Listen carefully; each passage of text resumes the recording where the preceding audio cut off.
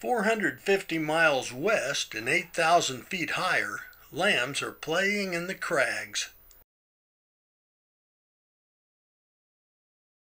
I spent the last week watching them, and back home today, I'm in withdrawal.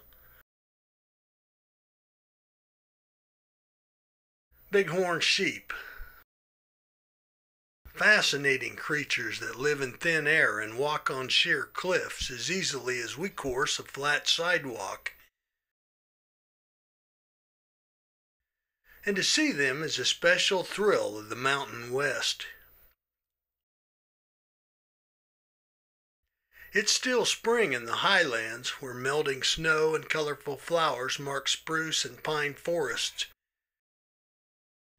And out in the rocks, geologic wonders that challenge the weather itself, female bighorns care for their babies.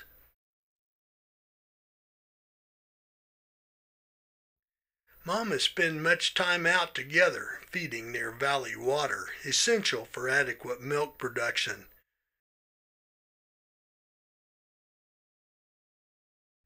And their little ones, often far above and unafraid, sleep and play together, learning about their alpine world.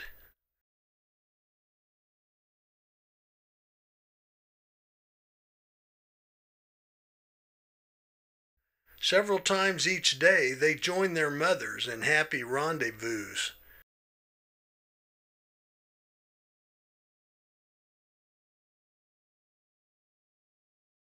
And lucky passers-by might see the family units close up.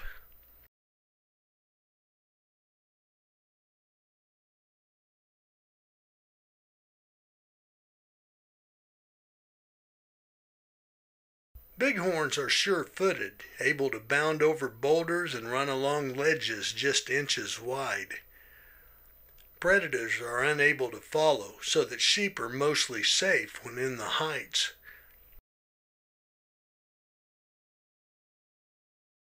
Rarely do wild hunters find them vulnerable. Sheep are ruminant animals, meaning they eat quickly and later chew a cud to help digestion. Being sheep, they tend to eat grasses and weeds, surprisingly passing what would appear to be more luscious and larger plants desired by deer and elk.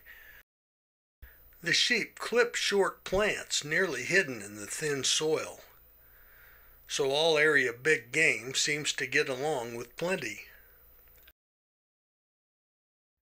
Rocky Mountain rams summer at chilly timberline, so unlike ewes and lambs, they are seldom seen during warm months.